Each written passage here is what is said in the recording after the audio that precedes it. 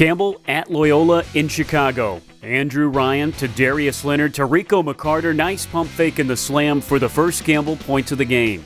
Later in the half, Campbell down but start an 11-0 run to take the lead. DJ Mason with the three-pointer. Then Luke Moyer from way downtown.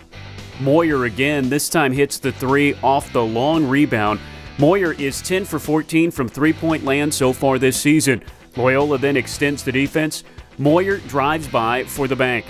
Later in the half, Leak with the three. Campbell at this point led by three. Then down with seconds to go in the first half, Quentin Ray to the hoop and one. CU would go into the locker room with a 31-30 halftime lead. Start of the second half, McCarter with the three from the corner. Then on the next possession, Ryan with the drive. He'll find McCarter in the same spot. Rico with 12 points on the day.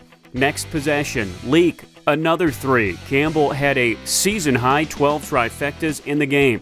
Then Darius Leonard gets free. He had 11 points. 4 of CU's first 5 shots of the second half were threes, and they all went in.